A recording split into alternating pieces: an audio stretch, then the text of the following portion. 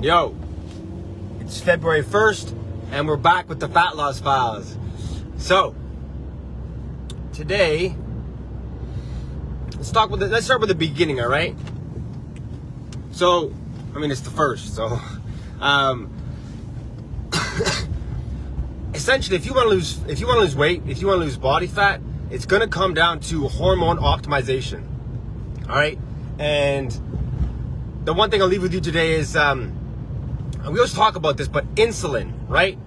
If we want to lose weight, if we want to lose fat, we have to control insulin, because insulin is the hormone of aging and fat storage.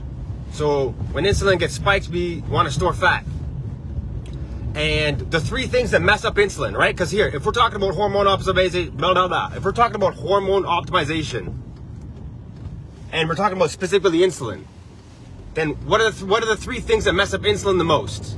And if we can, focus on those things, then we'll probably have amazing progress. And what are those three things? What are those three things? First thing that messes up insulin is sleep. If your sleep's messed up, your insulin's gonna be messed up. Second thing that messes up insulin is overconsumption of carbs. You're eating too many carbs, and your insulin's gonna be messed up. And the last thing that messes up your insulin is not moving. When you move, you actually